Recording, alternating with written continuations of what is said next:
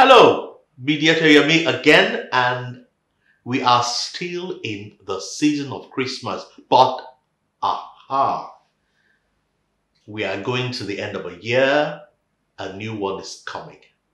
And I bet you that most of us are getting into that ritual that has become a yearly one for, I suspect, 97, maybe 98, maybe 99% of all of us.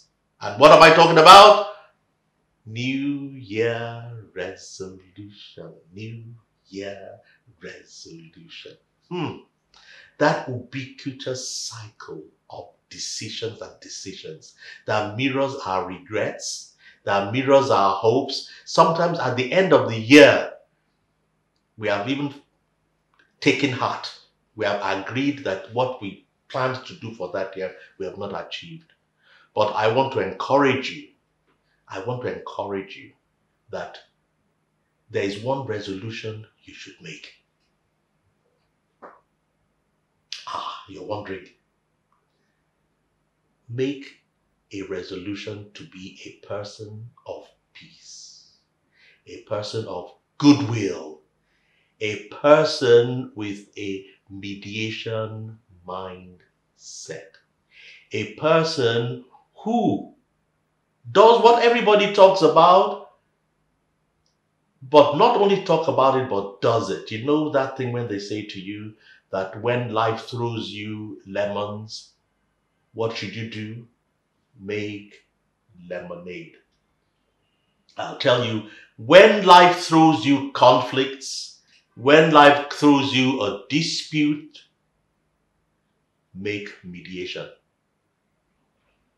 That is our resolution for the year. And I'll tell you, it makes sense. It really does make sense. Make up your mind going forward. Let our resolution be that we're going to be at peace with men.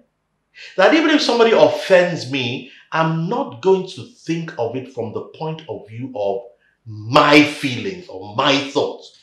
Because one of the things that mediation teaches us, at least that's one thing that I have learned personally, is that more than any other area of life where it comes to dealing with disputes or conflicts, mediation is the one thing that teaches you to consider the other side. In fact, I'll tell you a little story here. In one of my training sessions a few years ago, we were in a mediation, and there was a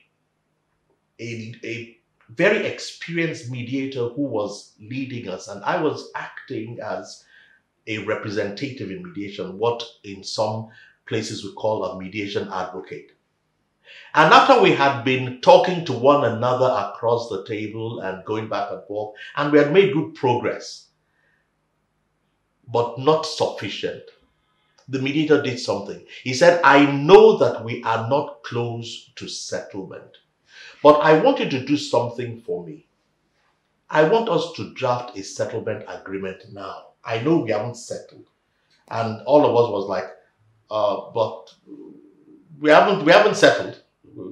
What is there to write? What is there to put together? He said, no, I just want you to do an exercise. Let us imagine that, we have come to the end of this mediation. I must commend both of you, both sides, because you have been very cordial, you've been very kind, you've been very nice. And I just thought to myself, why don't we just go straight away and draft the mediation settlement agreement? But I want you to do something. He said, Mr.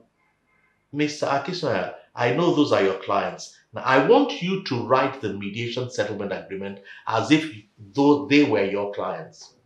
And you, I don't want to mention the name, you write the mediation settlement agreement as though Mr. Akisoya's clients were your client instead. So both of you go away and write the mediation settlement agreement. And gentlemen, shall we meet after lunch? Give an hour or so. Will 3 be okay to reconvene? We said yes, not knowing that he had set a trap for us. When we came back at 3 o'clock, you know the interesting thing? Neither of us had anything to draft. We couldn't write anything down. And he said, I know that none of you have written anything down. And I said, as we say in Yoruba song, Anjonu, how did you know? Did you set a spy to be looking at us in our corners? How did you know we have not written anything? He said, I know you could not write anything. You would not be able to put anything down. He said, you know the reason? You were not able to think of the other side. He said, and that is the real problem why we all have these disputes. And I've never forgotten this experience. And this goes back almost 8 years now. And what he taught me was that the reason most times why why disputes start, and even when they start, when it is difficult to resolve them, is because many times we are unable to put ourselves in the shoes of the other person. We are unable to understand why they are thinking the way they are thinking. And in fact, we actually say to them, they have no right for thinking the way they are thinking. They are not justified to think the way they are thinking. They have no basis for it. Forgetting that everything you could say about what they are saying, they could say the same thing about you too.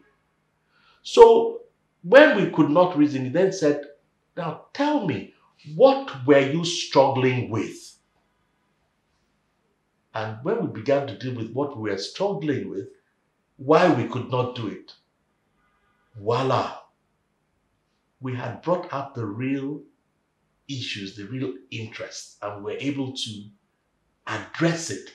And once we addressed the real interest and we're able to face truth with each other, by 5:30, we were done. The mediation was over. We now drafted a mediation settlement agreement, very simple, very down to earth. We could finish because of one thing. We had learned to think not about ourselves, but we had learned to think about the other person. Can we make that our New Year resolution? That in the coming year, it will not be about me, but it will be about my neighbor. Even when I'm offended, I will try to understand where the offense is coming from. It will help better. Well, Happy New Year in advance.